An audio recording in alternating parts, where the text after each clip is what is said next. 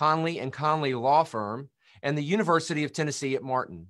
Discovery Park of America is a museum and heritage park located in Union City, Tennessee. Our mission is to inspire children and adults to see beyond. We hope everyone who visits us here leaves having been inspired by something they experienced. Beginning this Friday, August 14th, Discovery Park of America will have something really special. We're going to have 3 pop-up exhibits on women's suffrage.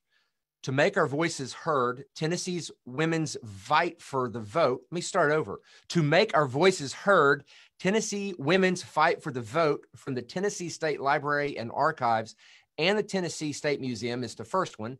The second one is Votes for Women, a Portrait of Persistence, an exhibit of suffrage posters from the Smithsonian Institution, and Rightfully Hers, a pop-up display from the National Archives in partnership with the Women's Suffrage Centennial Commission. It contains images of documents, artifacts, and photos that explore the national fight for the 19th Amendment's ratification. During our panel discussion today, if you have questions, you can go down to the bottom and enter a question. Make sure that you select question to all panelists so that we'll be able to see it.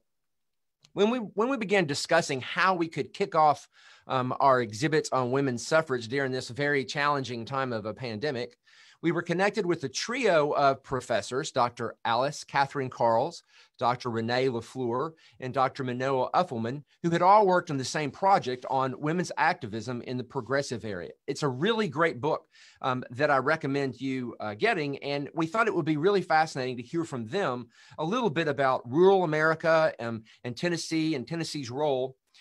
Before we dive in, I want to ask each one of our esteemed guests to introduce themselves and tell us a little bit about their research on early women's activism. Dr. Carls, why don't you kick us off?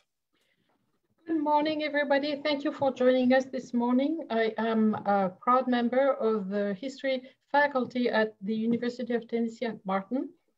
And I got involved in World War I research through my appointment on the Tennessee Great War Commission. And so I've been doing this since 2014. And I naturally branched into women's history because during the war, Jackson had a very active chapter of the American Red Cross. And that's how I got involved. And then it branched out from there. Fantastic. Dr. Uffelman, how about you? Well, I'm a professor of history at Austin Peay State University. I've been teaching there quite a few years.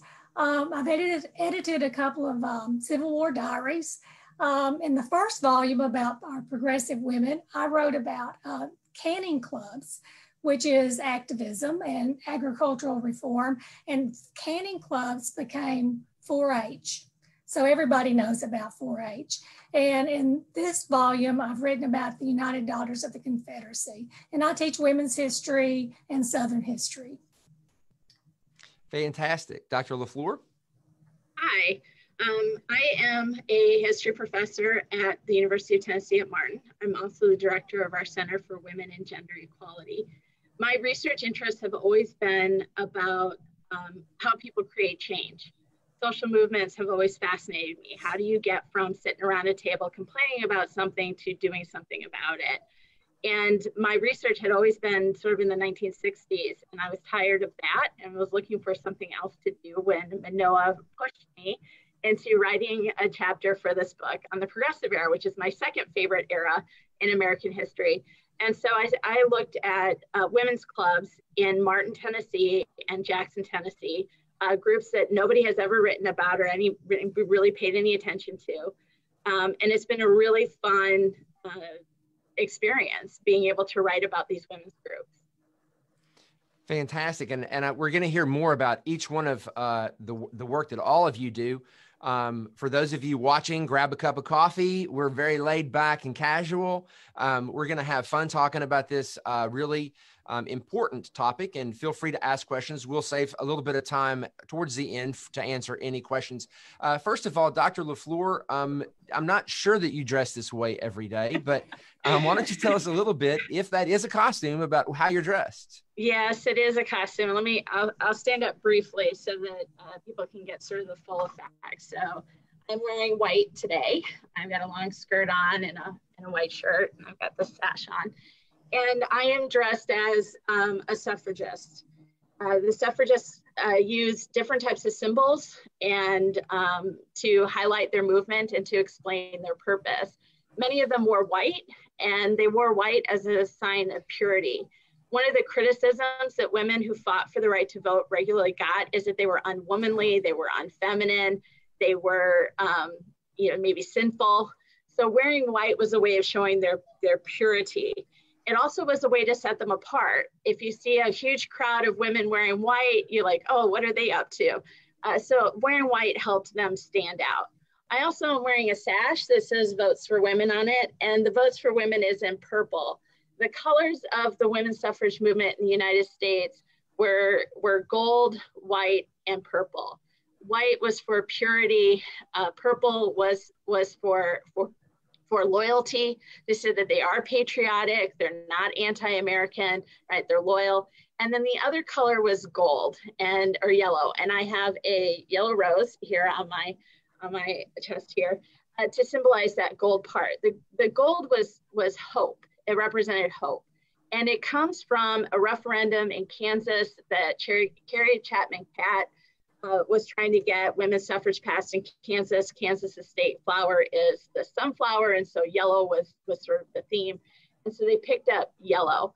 The yellow rose also becomes very important in the fight in Tennessee. Sometimes it was referred to as the Battle of the Roses. Those who were pro-suffrage wore the yellow roses. The anti-suffrage people wore red roses.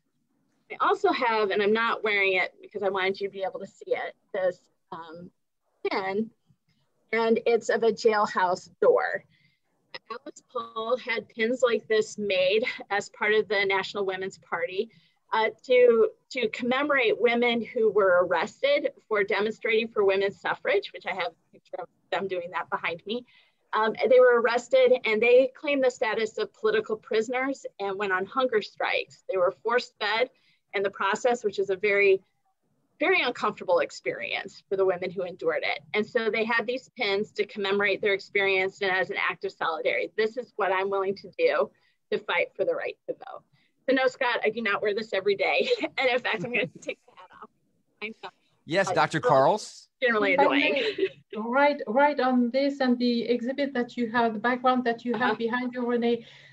Sue Shelton White, who was extremely instrumental in ratifying the amendment, the 19th Amendment in Tennessee, was a devoted suffragist from Henderson, Tennessee, and she practiced in Jackson, Tennessee. She was very, very prominent. And in 1919, she went to Washington, D.C. She picketed the White House. She burned President Wilson in effigy, and that earned her 5 days in jail. And when she came back to Jackson, the first women's rally that she had, she proudly displayed the pin that Dr. LaFleur just showed us. So I thought that was an interesting. Yeah, thank you. That's a great Tennessee connection. Before we dive more further into Tennessee and the 19th Amendment, Dr. Uffelman, can you kind of explain the progressive era and what that meant for women during that time? The progressive era was really a time of reform. It was not a unified program of reform. There were lots of people working for different groups, different organizations for different goals, and it went on for decades. The progressive era is sometimes dated from the 1870s, 1880s to the 1920s. Sometimes even it goes up into the 1930s.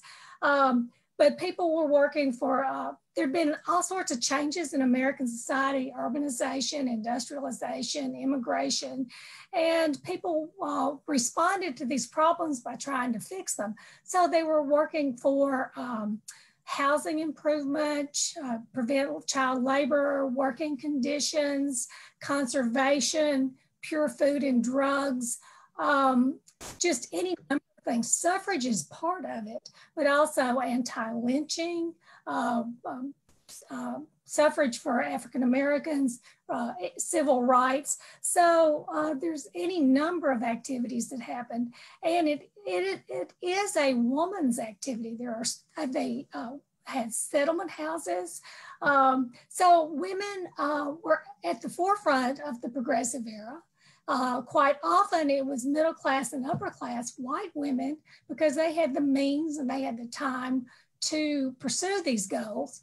but there were also working class women. They were particularly active in the trade unions, and there were Black activists, and they worked for anti-lynching, civil rights, suffrage, race, anything to do with race to improve relations.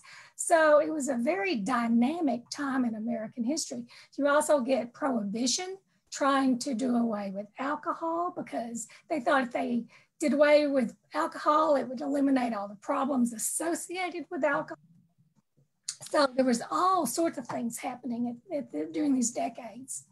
Dr. Carls, I know Dr. Uffelman mentioned Black women. Can you elaborate a little bit on what life would have been like as it relates to activism during that time? I have one name to mention, and that is that of Lane College, founded in 1882, and immediately it became a center of activism at all the levels that Dr. Uffelman was mentioning. Absolutely.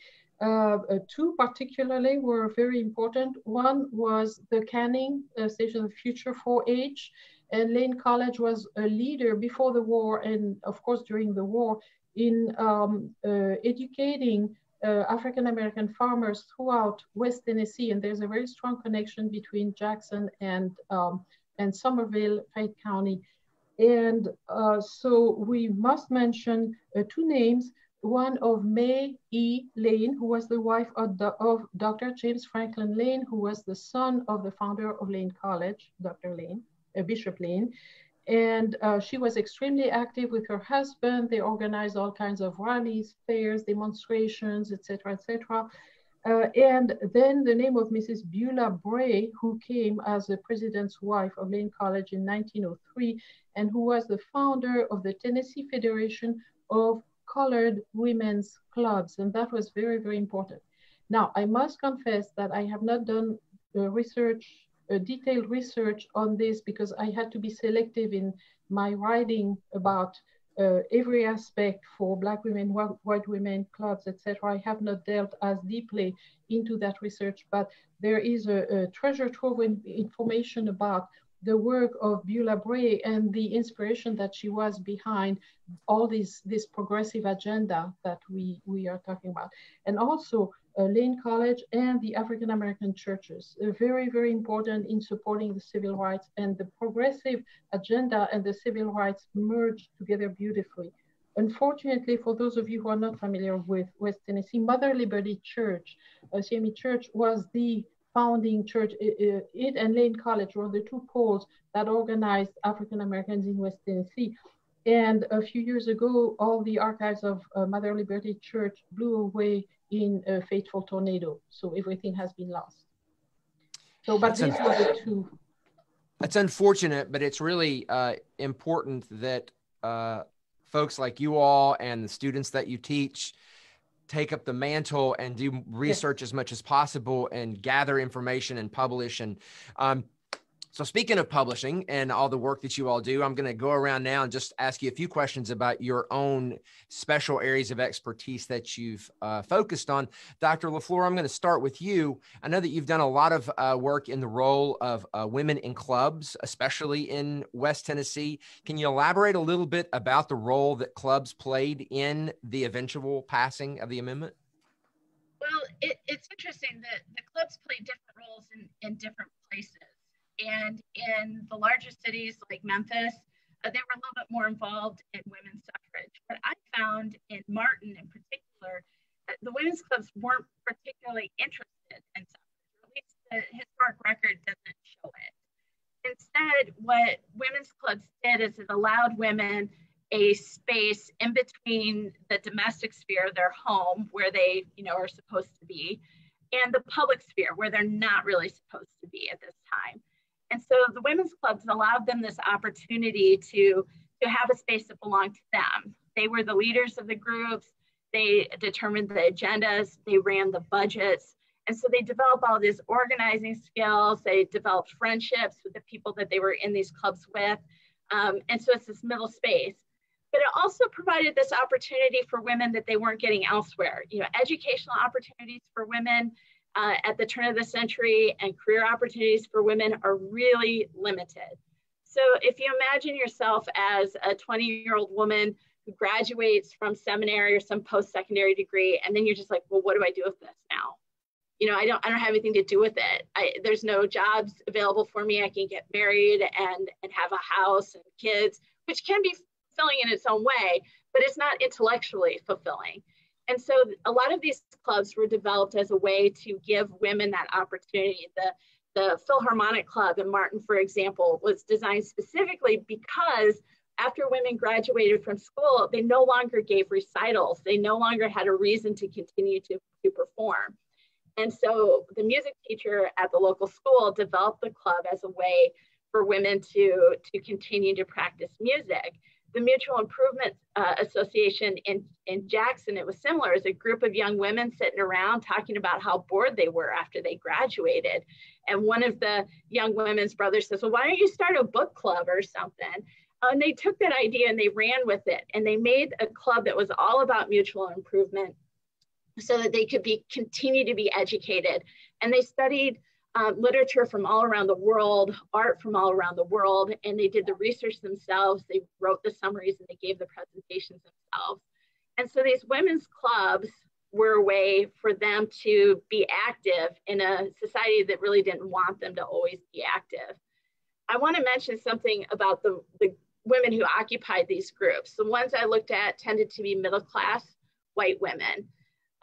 Middle-class white women, as Dr. Uffelman noted, had time and means to belong to organizations like this, but also like Dr. Carl said, there might be groups of African-American women in Martin that did these things, but finding the historical record to be able to write about them was challenging.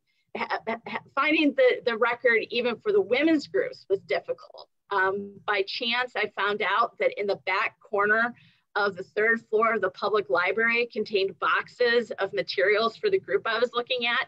Nobody has ever even opened the boxes before. So there's a possibility that in some church basement, there is some record of an African-American women's group.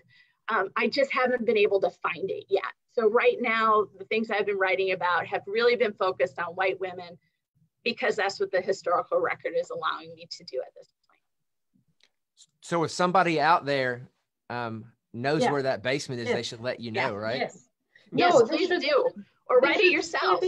Yes, write it yourself.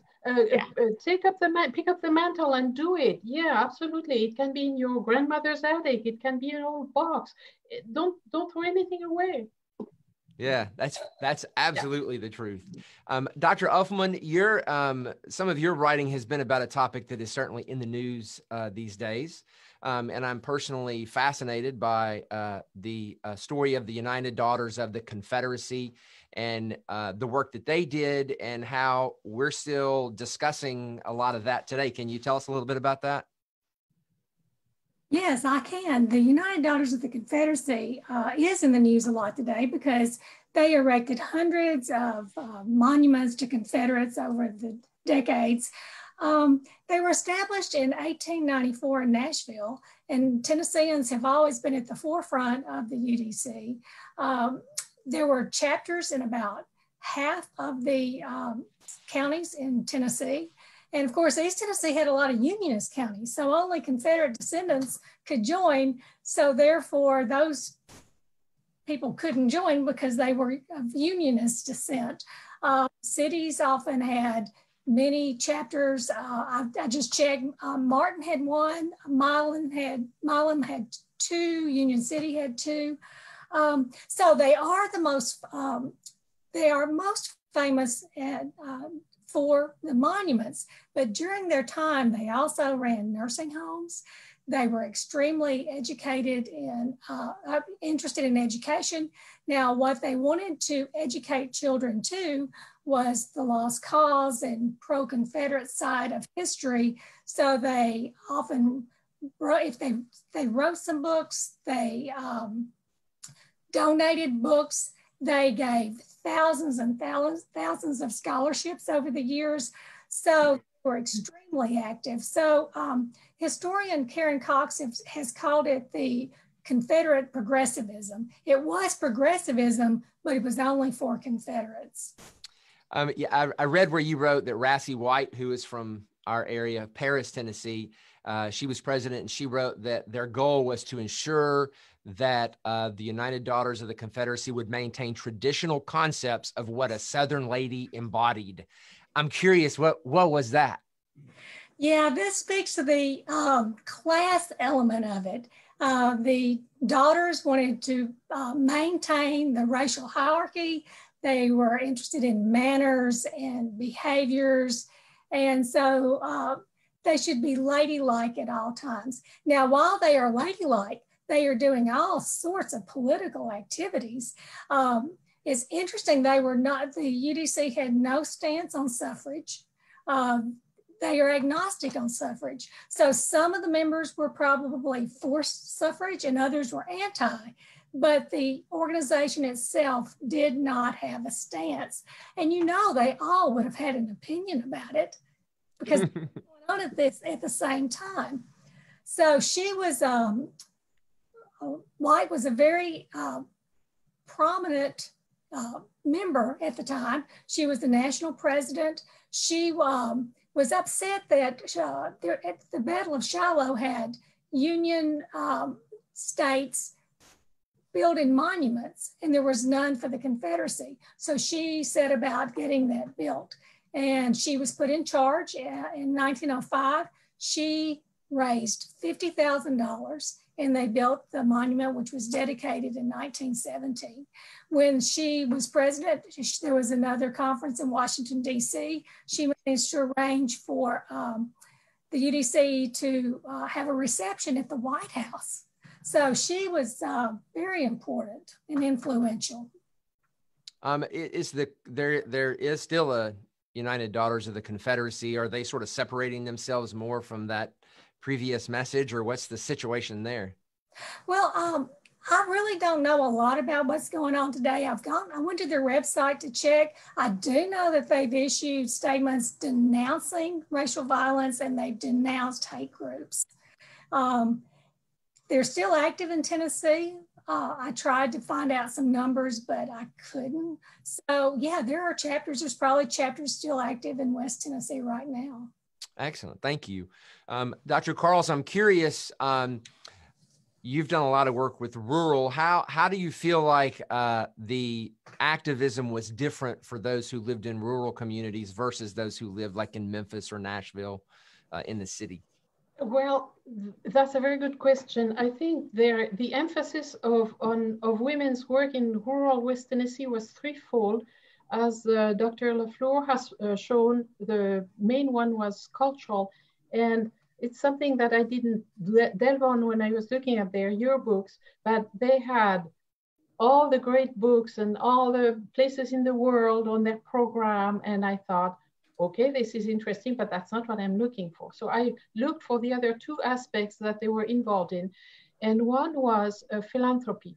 They were very, very big on two things: on helping children, giving scholarships to children and helping them go to school, paying their medical bills, that type of thing. And then the work for the blind, which very incredibly precedes the war and then goes all the way up to the war. So there were those three aspects there. And so women were very, very involved in those three.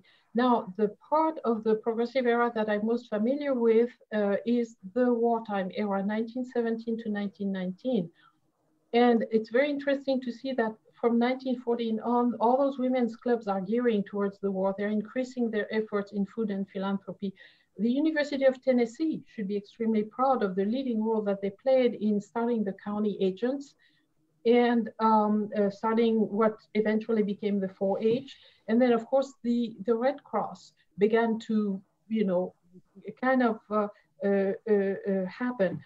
And so what we see is a trend towards the consolidation of those local women's clubs and under umbrellas. And I want to briefly give a picture of those umbrellas because the big ones were the Tennessee Federation of Colored Women's Clubs and then the Tennessee Federation of Women, which kind of gathered all of the women's clubs under the state level. And then I want to talk a little bit about the national level because the Women's Committee on the Council of National Defense is a great untold story. And they were trying to harness all of this incredible amount of energy that was coming from women. They were overwhelmed. And so who do they name as president of this Women's Committee? It is, I have it here, Dr. Anne Howard Shaw, who was a 70-year-old woman who was a suffragist. Dr. LaFleur, I'm sure that you have encountered her name. And she was there. And then this Women's Committee got bogged down into the bureaucracy and they couldn't do much of anything. But to me, it's very fascinating that they established a state council. So it went all the way to the top, and then they established state councils, and they worked with the Food Administration for the Pure Food and Drug Act. They were pushing very, very hard for that because there were so many Tennesseans who were malnourished that when the men enrolled, they had to refuse a proportion of men who were too undernourished to serve. And so the women got to work during the war really on doing that. And so the war effort really brought this public visibility of women to a new level with public health and public food safety. It brought them on the public sphere. And that is visible absolutely everywhere. And all the local clubs that I looked at in, be it Red Cross 4-H and all the other mutual improvement, the Jewish hives, there were Jewish hives active through West Tennessee, the African American efforts through Lane College, all of that was really greatly helped by the war's organization effort. And something else that I want to add before I finish is this. We are focusing on the suffrage, but the suffrage is not everything. I want our listeners to remember it was preceded by women's work in so many areas like food and health and education and children and helping handicapped, the blind. This is all that women do, all of that. They do a multiplicity of tasks together simultaneously. So that's what was important. And then the suffrage and the civil rights movement grafted themselves onto that. And then out of the war comes an incredible opportunity for women to be nominated to positions. And so I want to say that the suffrage is one part of women's rights. The positions nominated or elected office are another very important fight that started after World War I. And so it's really incredible to see this. Unfortunately, in 1929, we see the women's clubs and their efforts kind of, the progressive era is brought to an end. All of that is brought to an end. And I want to put a plug for the future that we are facing today with this pandemic, because if you have read the news, there is a great deal of concern that women are going to lose the rights that they have won in terms of not just the vote, but their ability to hold office, simply their financial and time ability, like Dr. Uffelman said, to be working on women's causes in the same way, because we have an economic depression now, in the same way in which women were set back in 1929. But the war to me is the crucible in which the women's efforts were brought to another level, and it's very, very visible in West Tennessee. I could add a little bit. Catherine's completely right. World War I opens this door for women to be involved, this volunteer patriotism. And we see that in the clubs that I studied in Martin. And the membership in the clubs is also the membership of the leaders of the local Red Cross. They cross over. And I know it's because of their experiences in the clubs that gives them the ability to run the Red Cross. But the Red Cross in Martin, I thought did something, at least it was humorous to me. They shamed the women's clubs for not doing enough. In the Martin Mail, I'm going to read just quickly. It says, we don't like to think the women of Martin are slackers, but our workrooms very often look as if some were not doing their duty. So nobody wants to be called a slacker. And then later, they hold up one club over others. If all the clubs, societies, and other organizations of Martin believed in doing their bit like the sewing square, our little city would merit a reputation for patriotism of which we might feel proud. And so used women's clubs as a way to sort of compete with each other, to outdo each other, to support the movement of the Red Cross and the funding for the Liberty Bonds. But it's really interesting to see how women turned all of their attentions away from what their clubs were doing. They suspended most of their activities and just focused it solely on the war effort and what they could do. And to get to what Catherine was saying is that suffrage is just this, it's an important piece of the puzzle, but it's only part of it. Women's patriotism and civic engagement and the way they influence policy was happening long before women's suffrage and of course long after. Food riots during the Civil War, for example, in Confederate cities because they didn't have enough food. I mean, it forced the Confederate government to take action. Petitions, fundraisers, the boycotts of the American Revolution, right? Boycotting tea, homemade cloth never would have been successful without the support of women, right? So women's political activism and our ability to influence politics, suffrage is part of that, but it's not the whole thing. So you all have done a spectacular job of setting the scene, if you will, for what was going to happen right here in Tennessee. Before we jump to Tennessee, I feel like I should acknowledge Paula Casey and her work to make sure that people remember this. Paula was the publisher of The Perfect 36, Tennessee Delivers Women's Suffrage. And I highly recommend everybody, if you're interested in this topic at all, get that book and read it. It's fascinating and well done. And Paula has just been a huge champion of us remembering women's suffrage, and somebody who's just a fascinating person to get to talk to. Anyway, we had her on our Discovery Park of America podcast a couple episodes ago. So if you're interested, go back and listen to that as well. So it was the summer of 1920, 35 of the 36 states necessary had ratified the amendment. 8 states had rejected the amendment, and 5 had not yet voted. Suffragists saw Tennessee as the last best hope for ratification before the 1920 presidential election. Dr. Uffelman, do you want to sort of continue to set the stage for us on what was going on in Nashville? I guess it would be around 100 years ago today. Well, I'll set the stage. There was a lot of stuff happening. Both sides realized it was now or never. So both sides pulled out all the stops. They took up the pro-suffrage people. Carrie Catt took up residence at the Hermitage. The anti-suffrage people took up residence at the Hermitage. It was fraught with everything. There was probably bribery going on. It was the Prohibition, but somehow there was a Jack Daniel's suite so they could get politicians to come up and they could pressure them not to vote for suffrage. The liquor industry did not want women to vote. The people who owned factories and the railroads, they did not want women to vote. They were afraid women would outlaw child labor and improve labor conditions. The railroads were often corrupt and they didn't want these meddlesome women voting and cleaning up their business. So there were incredibly powerful lobbying groups against women's suffrage.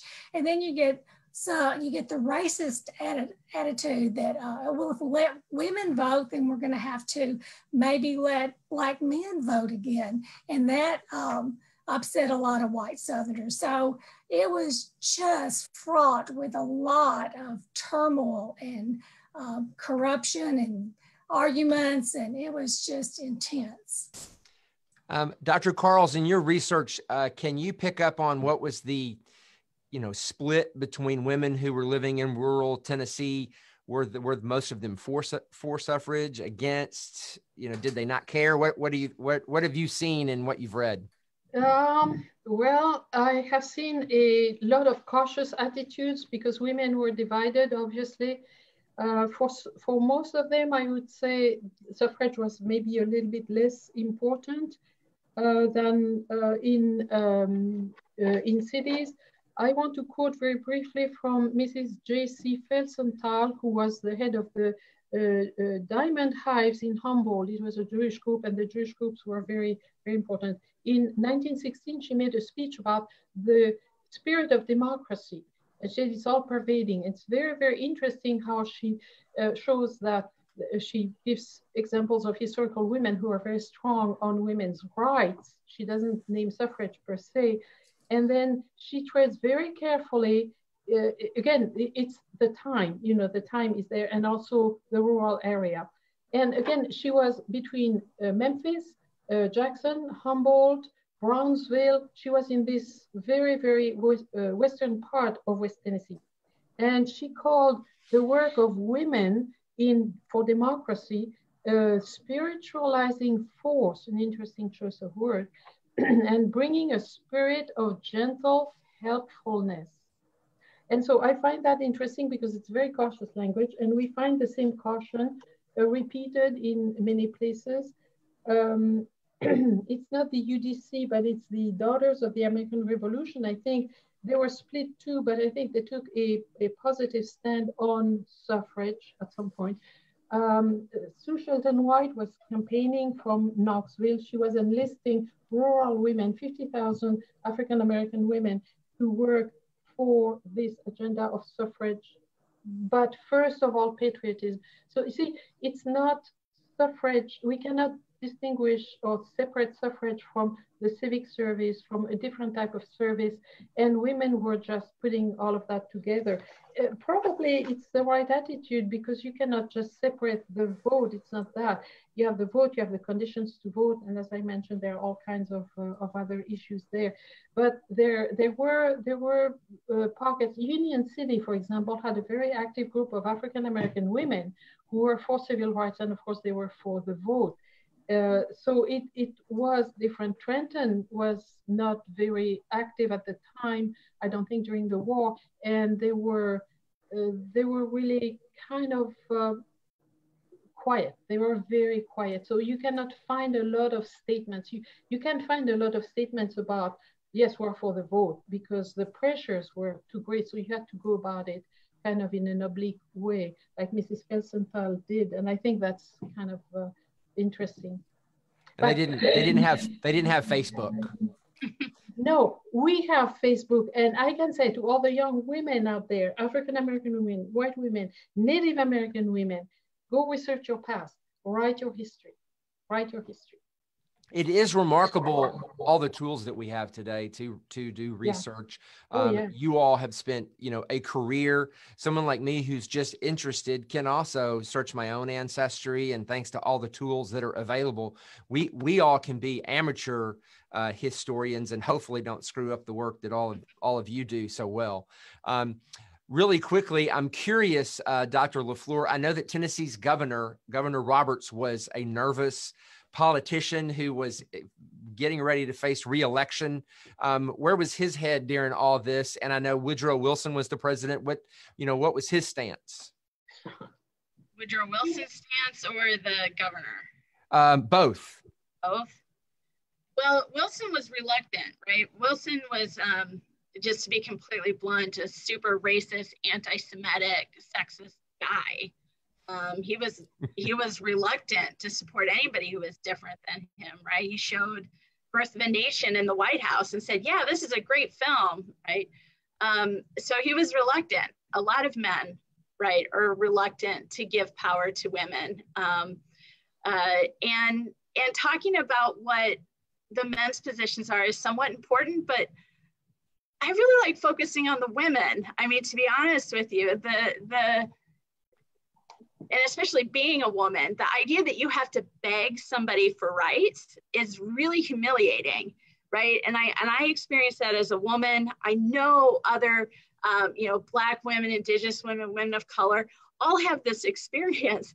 And so, like, talking about us and what we had to do in order to get the rights is just so important. And so if this guy is nervous, well, go ahead, be nervous. We're the ones that are in the tough spot, right? We're the ones that are hard. And I feel the same thing about Harry Burns, right? Who had the swing vote, which I think probably Scott, you were going to get to here in a moment anyway. he was the one, it was tied in the House of Representatives in the Tennessee state legislature, and he changed his vote. And so one version of the story is women have the 19th Amendment because of Harry Burns. Well, that's not true. They have the right to vote because of Harry Burns's mother. And his mother is the one who encouraged him, raised him in such a way that he listened to his mother, right? This is something we hear a lot today, listen to women, right? Listen to Black women. Well, Harry Burns did that. He listened to his mom and he changed his vote, and then went and hid, from what I understand, after he changed his vote, he went and hid in the bell tower of the Capitol building so that people wouldn't bother him. But you know, the activism of women and all the effort that white women and Black women had to put pressure to get these nervous men to change their minds is where the real story is. It's an important question, Scott, I'm not trying to say that, but it's not one that interests me quite so much. One thing I am very fascinated about, and I have just a very basic knowledge of what I've read and what I've heard from you all, did all that actually happen in the way that it has been reported through history, or was there some kind of a setup? You know, like it's an awfully good story to tell your mother, you know, said that, and then the speech he made afterwards where he, you know, acknowledged, you know, a mother's boy or whatever he's, you know, that is that all like hardcore fact, or was there any kind of pre-gaming going on? It was not pre-gaming. It was a fact. He personally supported suffrage, but his constituents didn't. He gave interviews afterwards. He really did get the letter. He really did. His mother was a suffragist, and he, according to an interview he did later in life, he said, I knew this is my vote that would be remembered forever. And he did the right thing. And he was right. We talked about him today. Yes. So immediately following the vote, you know, I mean, this is like a tense moment nationally, locally, based on what you all have researched. Anybody can answer this. What was the feeling of the city? Of course, they didn't have social media and they couldn't immediately watch the news, but I'm sure the newspapers the next day were all over the United States were probably reporting on what happened in Nashville. What was it like in the city, do you suppose, based on what you've read? I think there was a lot of turmoil. There was a lot of political maneuvering because the antis didn't give up. They kept trying to do all these maneuvers to reverse the amendment. So it was really tense for a while before it was finally settled. And then, there was a lot of negative attitude about the vote. And then it took a long time to educate women to vote. So the League of Women Voters had to educate, or tried, that was their mission, to educate women to become citizens and exercise their franchise. Before we move on to talk about the present and the future, does anybody have anything they want to add that they think is important that we all know about suffrage? I have 2 points. One, the anti-suffrage group, it's sometimes hard for people to understand that women were part of that group, that it's not just men and it's not just the different industry lobbies, but women were active in the group. And professional women, the president of the Tennessee Association Opposed to Women's Suffrage was Josephine A. Pearson. And she was a professional woman. She was a principal. She was widely published, but she opposed women's suffrage. And so I think, you know, that's something that's important for us to talk about, especially in the modern context when we try to understand why women make the decisions that they do. There's no such thing as a women's voting bloc, for example. That was one thing that surprised people after women got the right to vote. It didn't significantly change voting. You know, all of the doom and gloom scenarios that they put forward didn't happen. And those who were worried that giving white women the vote was going to give Black women the vote, well, the disenfranchisement laws in states applied to Black women too. And so they were still disenfranchised. So there wasn't really that change. So I just wanted to mention a little bit about who those anti-suffragists were, and then also that even though the suffrage amendment, the 19th Amendment passed, there's still a huge portion of the US female population, African Americans, who are still disenfranchised, which means they don't have the right to vote. We're gonna ask the questions really quickly that are coming in from the folks watching us. If anybody has a question, you can hit the chat button and post it. First of all, Betty Ann Tanner, who's been very active in our region, she posted that the Hermitage Hotel in Nashville was recently listed as a Department of Interior's National Historic Landmark. So that's a really interesting acknowledgement of that location in history that we're all interested in. Mary Nita Bondurant has asked, as a female, I'm curious about how you think we are doing in our fight for equality. There are still differences in pay and opportunities for women. And what are your thoughts on Biden nominating the first female candidate for Vice President of the United States? Anybody? Well, first of all, it's not the first female candidate. This would be the third. It's the first African-American woman. And I tell you, it's really exciting to be able to talk about women's suffrage and women's rights on the eve of that announcement. Because no matter what political party you belong to, it's an exciting move. I think Sarah Palin even came out and said, stand on the shoulders of Geraldine Ferraro and myself and learn from us, right? There's this solidarity, a hope amongst women that we like to see other women achieve. But there's some really fascinating things going on with women's issues today. And I was in a discussion yesterday on women's suffrage, and somebody asked me, what can we learn from the women's suffrage movement? And I said, well, we can learn about organizing and things like that. But I think the best thing that we learned from the women's suffrage movement is what not to do. The exclusionary tactics of the white suffragists really weakened the movement. It would have been stronger. And today we are stronger when we work together. And this is something that comes up again and again. The women's movement in the 1970s was criticized at first for not including Black women and not including lesbians either. And today we see it over and over again. The Me Too movement, Alyssa Milano was the one that amplified it, but it took a while for people to realize it was an African-American woman, Tarana Burke, who really started it, right? So these are still conversations we need to have. In the realm of women's studies, we talk about intersectionality, which is the intersection of being a woman and other things, the intersection of a woman and race and class and religion, sexuality. All of those things influence who we are as women, and we're stronger together. Being more inclusive is better for everybody. So I think one of the things we can learn from suffragists moving forward is to not to be so exclusive. Dr. Uffelman, how about you? I think one of the things to learn from the movement is that it took concerted effort through multi-generations, lots and lots of hard work. And just because something is gained doesn't mean it's going to last. And I think we're at a point where women and minorities and just democracy is being threatened, and we must be vigilant and fight for it. Dr. Carls?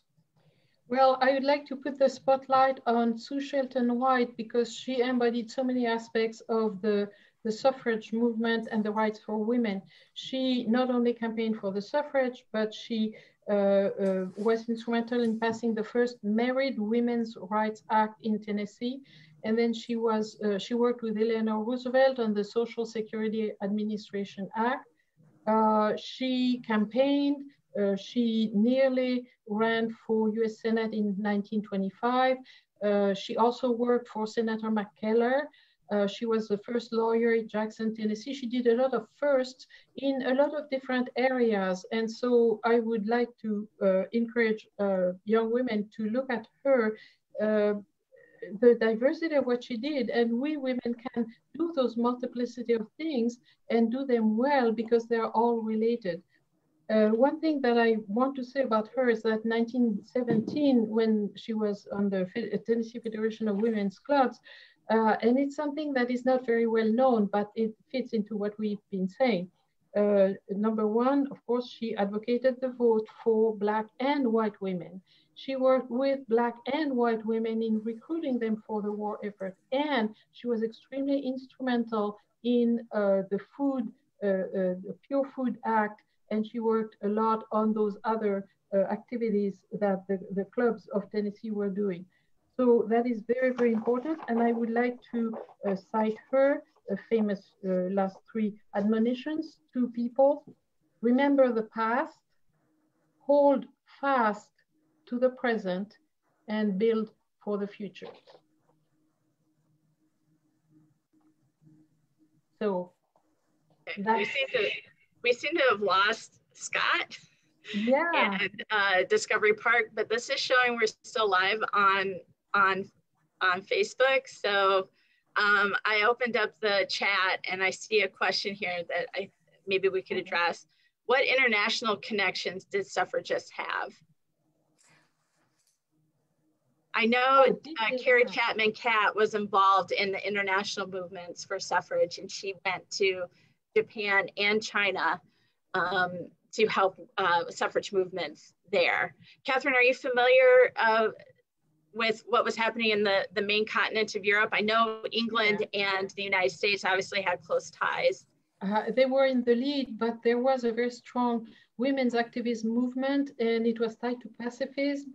And as World War I grew closer, of course, you know, the women were very, very active, but they were prevented from meeting during the war because they had not only a suffragist, but a pacifist agenda. I want to throw this in, and that's the Russian women were pretty much working. I mean, they were part of this international movement of women before the war, but it's when women descended in the streets of Petrograd that the Russian Revolution began in February 1917. And that's something, when I tell that to my students, they are always surprised. They think it was the men striking in the factories who started it, but actually the women took it in the streets and made it public. And so women's activism can work at many, many levels. If I may put in another anecdote that comes from European women, and especially the rights of women in France to vote. You hear it from my accent. I was born in France and raised in France, where women did not have the vote until 1948.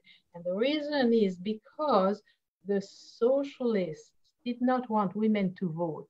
It was not the conservatives like here who did not want the women to vote. It was the socialists, because they said women are all going to vote conservatively, so we do not want to give them the vote. And I think that's an interesting comparison. If somebody out there, this question, Zoe, if you're interested in researching these international connections further, that's a very, very good topic. And there's a lot of literature about it. Well, this would be a good time to make the connection between Alice Paul going to England and learning the radical techniques from the suffragettes. Right. And then bringing those radical techniques back to strategies to the United States. So the picketing and being arrested, and then the hunger strikes, all of that, she was influenced by the British suffragettes. Oh, absolutely. Mm-hmm. We have another question where the statements, I think this is in reference to what you were saying, Catherine, about women not talking publicly about their support of suffrage. Were the statements not made because groups didn't want to issue public statements, or because publishers wouldn't print them? I do not know that, and I think it would be a very difficult thing to answer, because in order to do that, you would have to have access to a woman's diary from the time period. I also came across a very interesting woman, Anne Hyde Clark, who was the editor of the Nashville Banner after her husband, which she took over after her husband passed away. And her life might shed some light about that, because she was a publisher, and but again, in a very important urban area, not in the rural areas. But I think in the rural areas, people were rather loath to have public statements.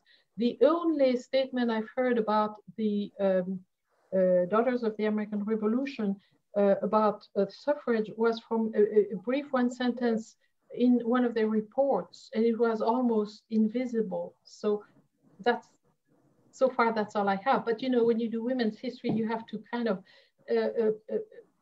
go obliquely about this and find the sources where you can find them. And it's like putting something together with as best you can. I don't know if you all had this problem doing your research, but women at this time oftentimes went by their husband's name, Mrs. Yeah. Oh, yeah, they all did, yeah. And it was really hard to track down who these people actually were because they were sort of masked by their husband's names. One woman, though, who started the 20th Century Club in Martin, she always went by her name, Mrs. Virginia Gardner. I think she was a very proud woman, very independent. You got that sense that her husband's name was never mentioned when they talked about her. Everybody else, though, was. It was sort of this tricky thing to do, which leads us, Zach asks, where is the best place to begin researching women's suffrage in Tennessee? This is the trouble we've been talking about. It's hard to locate things. Yeah, it's hard to locate things sometimes. I found out about the Mutual Improvement Club in Jackson because I was doing research in Memphis, and they have one of the meeting books in Memphis, and nobody seems to know why they have it in Memphis, and all the rest of them are the ones that exist are in Jackson. And then it's like which ones exist and which ones don't, and how do you find them? It's very hard. No, I think there's a lot of information in local newspapers, but a lot of the local newspapers are not digitized yet. So in Montgomery County, a committee wanted to find out about the suffragists in the county, and the paper wasn't digitized. So a committee went through every page of the Clarksville newspaper and just one right after another and made a list of all the names they could identify. Well, that took weeks and weeks and weeks and weeks and weeks, but that information is there for someone to find it. But eventually, as local newspapers are digitized and you can do a search, it'll be a lot easier to find those kind of things. If you look at the national newspapers and the big city newspapers, it's a lot easier to find information. And there's really been some good documentaries that came out this year to commemorate the centennial. So check your local PBS station. That sounds corny, but there's been some really good shows to come out. You can learn a lot. Mm-hmm. Mm-hmm. Caroline asked, can DPA make a recommended reading list from the panelists? I think Dr. Uffelman put one together, and we'll make sure Scott posts that somewhere so that everybody can get it. There's been some really great books out recently. The Woman's Hour in particular is just it's a great read. It's a really well-written history book. Let's see. From Anne, we have, would you mind giving other examples of what women's lives were like in the time period? You know, that women had limited job opportunities and were denied the right to vote. Mm-hmm. If you lived on a farm, it was hard. We're at a time when there's no electricity, there's probably no running water.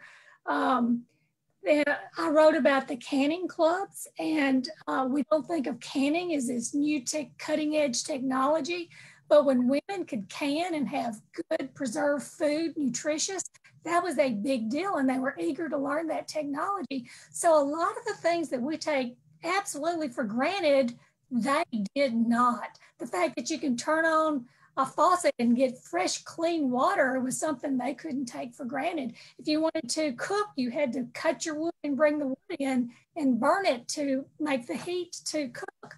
So it's really hard to imagine what life was like in rural America back then. And one thing that we need to remember is transportation, because for women to get together, they had to travel from one house to the next, and sometimes from one little village to the next where there was a meeting of the club they wanted to meet with. The streets were not paved. in 1914, I think Jackson was the first city in West Tennessee to have all of its city roads paved and 5 miles out. And they touted that in the national newspapers as a great improvement. And so when the war comes, you have, of course, greater transportation, and you still have to do it by, horse and buggy, or, the first automobiles are coming very, very slowly, but it is a long process. It's a tedious process, and it adds to the difficulty of rural women to gather together. And this is something that I have encountered in my research, not only in West Tennessee, but in rural areas in Bulgaria, for example, or Eastern Europe, where in the interwar years, the women were much slower to organize because they did not have the roads and the means to travel, and it took time, which they did not have. So this was an added hardship. So that added to the restrictions that were put on them in terms of associating for doing women's work, but also finding jobs. I think life was difficult in that respect. We tend to forget transportation, that's a key component. There's also a lot of legal restrictions on women. For example, married women had no control over what happened with their children. A divorce was very difficult to obtain in some places, even in instances of domestic violence. People didn't want to talk about domestic violence either in a lot of situations. Even after women's suffrage is passed, there's still laws all over the place that limit women's rights. Some states had laws that a woman had to get permission from her husband to run for office. And that's one of the reasons why there was a movement for the Equal Rights Amendment immediately following the passage of the 19th Amendment, so that all of the laws in the United States would not discriminate based on gender, because there were, an unequal pay, for example, was another problem that women continued to face before and after women's suffrage. Okay, so this is a little bit longer question. In the earliest years of the United States, few people even questioned the fact women lacked the right to vote. The Declaration of Independence even claimed that all men were created equal and means men in the literal sense, offering no protection of rights to women. Why had this mindset developed in the United States and around the world, especially knowing that most earlier histories were matriarchal? Anyone want to take a crack at that? That's a big question. That's the big question, isn't it? I have an anecdote, and it's incidental, but it was at a time, and the date has not been given to me, but at the time that the Native Americans were negotiating land treaties with the British. So it's the early days of the Republic. And so the British come in their uniforms, they're all men sitting around the table, and the Indian chiefs come, and then they take a look around and they ask the British, "Where are your women?" And the British say, "Well, we don't have women on our councils." And the Native Americans say, "But we do. And we always associate our women with decision-making." So that shows the great difference in perceptions. And of course, the British were, they were here first before the United States became the United States. And so they were very patriarchal also. I think patriarchy comes with Western civilization more than any other civilization. Non-white civilizations, African civilizations, Native American civilizations, etc., are much more, give much more rights to women, or gave in the past. To answer that question, and again, that's not a perfect answer, but I'm wondering where Scott is. I thought maybe he came back, but he's not. It seems that he has disappeared. It's 11:04, and he said he wanted to close this discussion at around an hour's time. So I wonder if we should maybe answer the last question. Today's protests tactics are demonized. I assume the same thing happened a century ago. What do you think? Radical tactics imported from England played the role that they played. Oh, they lost internet access in Union City. Oh, wow. That's why we're left on our own. That's why we're carrying on, like women do, right? Yes. Oh, that's a, oh my goodness. Yeah. The importance of the radical tactics. Hi, Scott. Welcome back. Hi. I was pretty sure it was Woodrow Wilson up there yanking the internet cord. You were in the middle of asking one of the questions. Go ahead. Yeah, we carried on. We carried on without you. We were all watching on our phones, like trying to mad dash. Oh, goodness. So the radical tactics what I find interesting about them is that from today's standards, they weren't terribly radical. So these women sitting out in front of the White House carrying these signs saying, you know, how long should we wait? I mean, you know, I know there was a burning of Wilson in effigy, but that didn't happen all the time.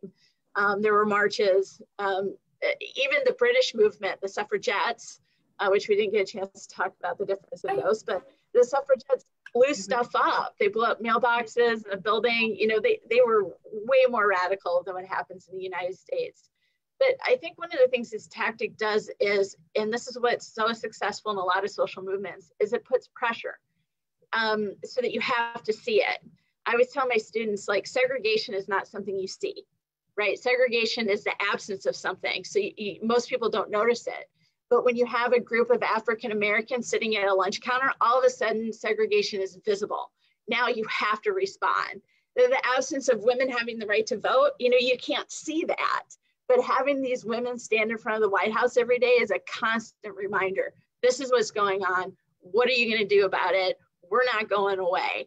So maybe it didn't have a huge influence on the states, but it certainly made the issue not go away. It kept it on the forefronts of people's minds. It was in the newspapers. People had to pay attention to it.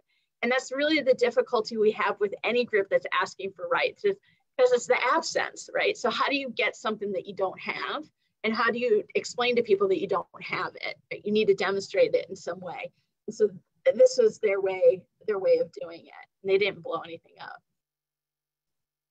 I hope that everybody has benefited from this as much as I have. It's been such an honor to have the three of you who are so eloquent and so well-versed in this area to share with us your knowledge.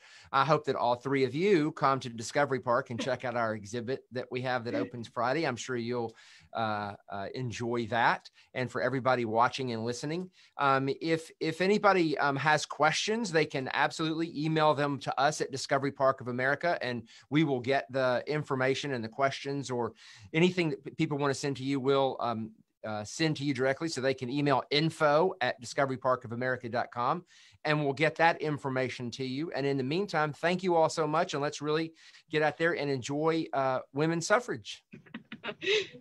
Thank you, Scott. Thanks, everyone. Thank you. Bye. Bye-bye.